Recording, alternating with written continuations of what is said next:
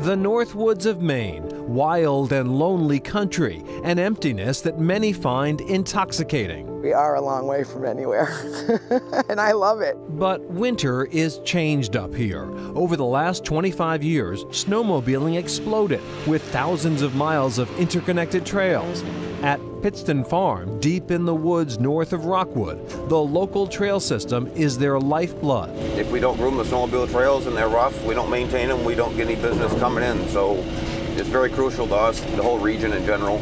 Guy Mills logs a lot of hours in the cab of his groomer. If we do the whole trail system, we do about 130 miles. It takes about 17 hours if we do them all. For all the effort put into maintaining the trails, there's a die-hard minority of sledders who want no part of them. You know, a lot of people enjoy trail riding, not so much on my select group.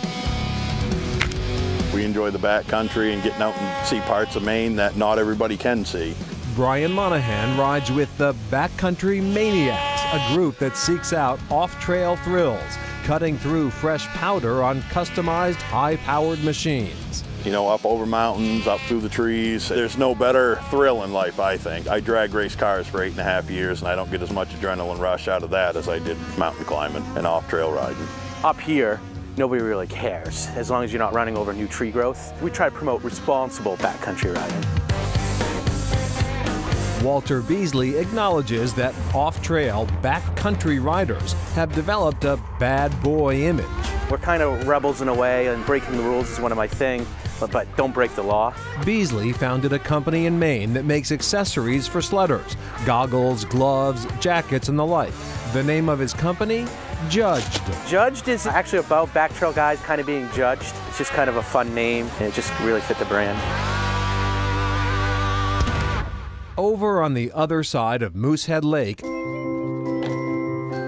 quiet please, school's in session. We built our own schoolhouse and we've got it fully stocked with all the materials we need, the curriculum. West Branch Pond Camps in the unorganized territory of Township A, Range 12. Eric Sterling converted his father's old tanning shed into a schoolhouse for his two children, Avis and Oscar.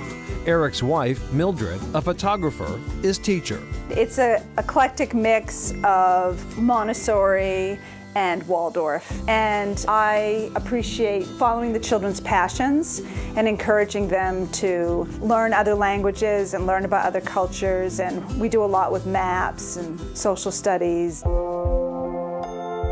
The kids are following a long family tradition. My two brothers and I grew up right here at the camps. We were homeschooled right here. It was 30 miles to Greenville.